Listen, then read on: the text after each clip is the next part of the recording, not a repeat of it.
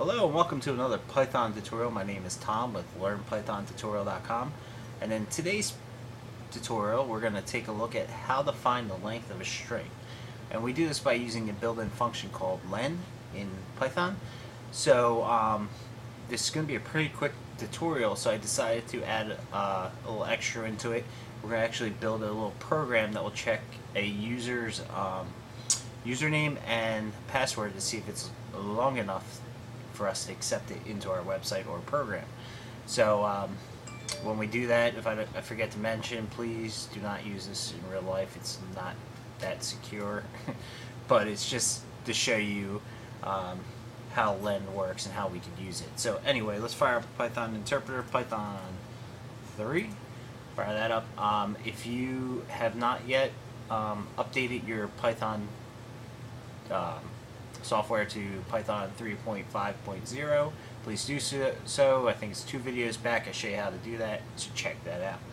Anyway, let's get the length of a string. So by doing it, to get a length of a string, we can do this. Let's create a variable first that contains a string or references a string object. So we can say this is my string, and there we go, that's our string. Hit return. Then we want to get the length of this string, so we do len parentheses a closing parentheses, hit return, and it returns to me the number 17. That's counting from this T, including the spaces, all the way to this G. 17 characters long, including spaces. So that's the length. That's pretty simple, right? We could also do something like print len. Don't do a string. This is my new string.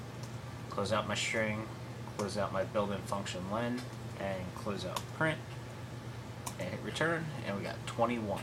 So that is pretty simple, and that's how you get the length of a string in Python. So let's build a program where we check if the user's name is long enough and password is long enough. So I'm going to open Sublime Text up here, create a new file by hitting Command N. I'm going to save my file, and of course it's going to be slow. I'm just going to throw this one on my desktop here. We're just going to call it let's see, len tut.py, and we'll save it. Alright, so first things we need to do is get the user's input.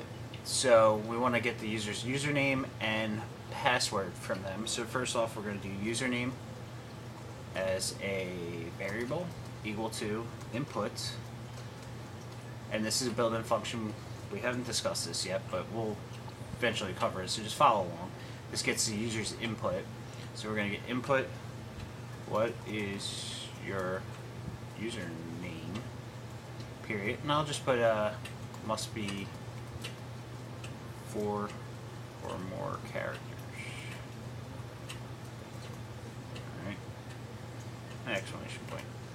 And then hit return. Next thing we want to do is get the user's password. So we'll do password equal to input again.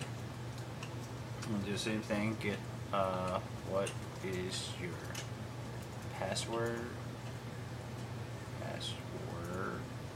and must be, let's say, 6 or more characters.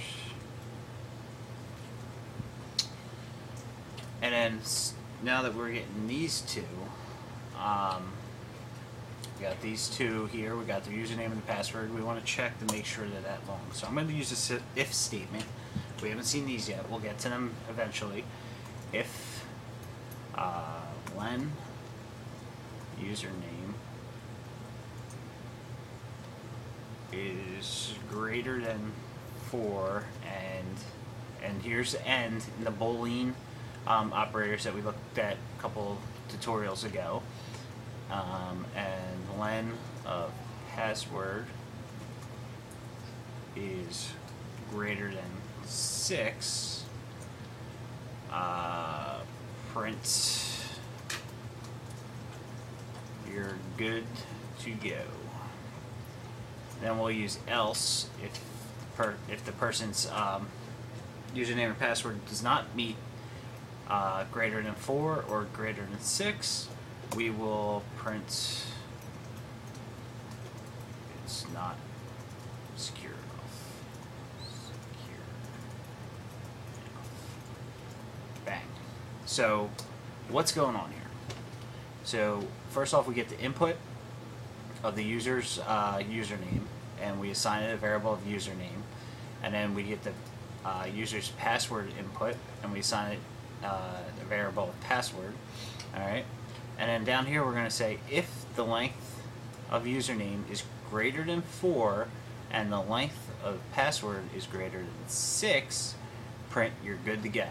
Like somewhere in here we'd say, all right, allow them to sign up for a website or into our software, or else print this is not secure enough. So down here we'd say no, you can't enter or access the software.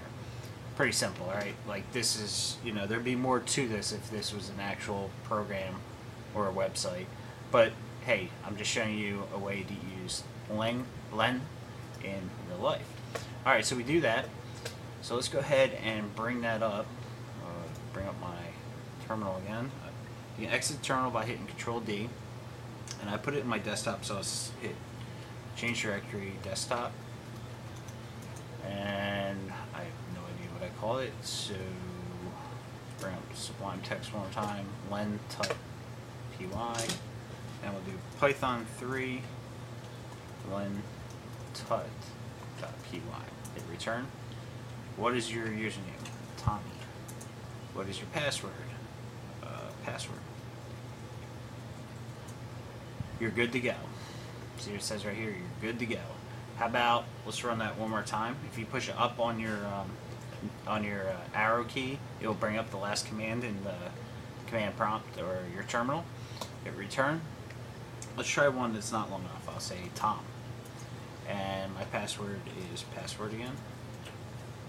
Hit return. It's not secure enough. Alright, so there's a basic little program where we use length built-in function to check to see if something is long enough. I mean, there's other ways you could do this, and it's completely up to you, like the length of, so you build SEO software and the length of the description on a website. Is it long enough? Is it short enough? Hey, you can do a lot of things with it. So that's length in Python. If you got any questions, leave a comment on YouTube or on our website at learnpythontutorial.com. Don't forget to subscribe, and we'll see you in the next tutorial.